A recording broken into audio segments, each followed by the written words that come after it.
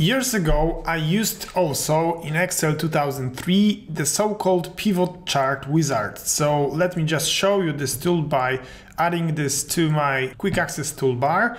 This was a kind of step-by-step way to create the pivot tables, and except for using pivot tables on Microsoft Excel tables, you could choose from here the external data source for your pivot table. What might be the external data source? For example, the Access database, some SQL queries or OLAP cubes, but you had also an option to consolidate multiple data ranges. Imagine a situation where you have in different worksheets different years, like the worksheet 2019, 2020, 2021, and you want to consolidate the data to create a pivot table on all of the worksheets, then you might have needed the consolidation. But I'm talking about this because all of these options are not valid anymore, and as we can see, the pivot chart wizard disappeared from the interface of Excel.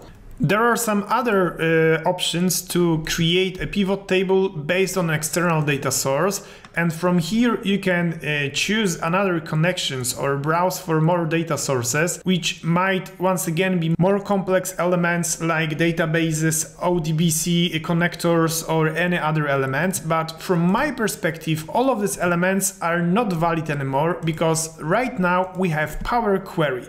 The best way to create a pivot table is to get data on the Data tab, create queries within Power Query by which you prepare the data for the whole process. Like I'm connecting right now to my sales workbook. You can do plenty of more things when transforming the data, but at the end of the query, you can always close and load the query to a pivot table report or straight to a pivot chart, which is very similar. You can also use the data model, but this is connected with the next lesson, Power Pivot, and the other course that you can find in the Academy, as well as the Power Query course, which is also in there. What is the advantage of creating a pivot table like this? Your workbook doesn't store the data twice. The data is stored only inside a pivot table cache. You don't have anything more inside, just the pivot table itself, and you can easily refresh all of the